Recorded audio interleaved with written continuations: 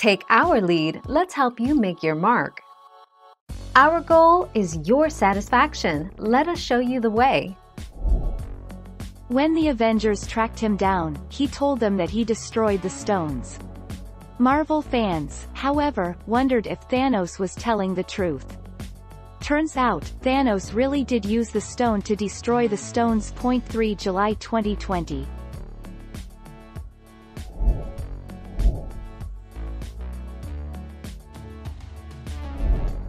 Take our lead. The entire plot of Avengers: Infinity War revolved around Thanos needing all 6 Infinity Stones to wipe half the universe's population from existence.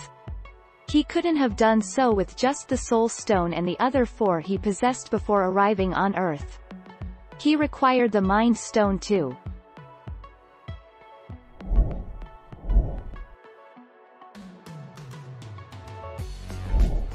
Take our lead. Originally answered, why did Thanos want to kill half the people? Thanos did so because he wanted to eradicate overpopulation from the universe, and did not want other planets to meet the same fate as his planet did because of the scarcity of population.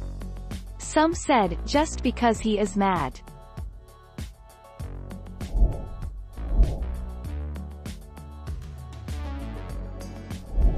Let's help you make your mark. Co-director Joe Russo says Thanos ultimately murders Loki for disobedience.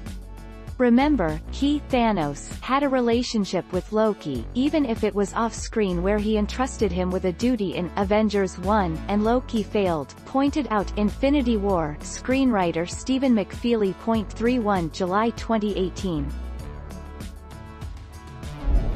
Thank you for watching. Please subscribe and hit the bell notification.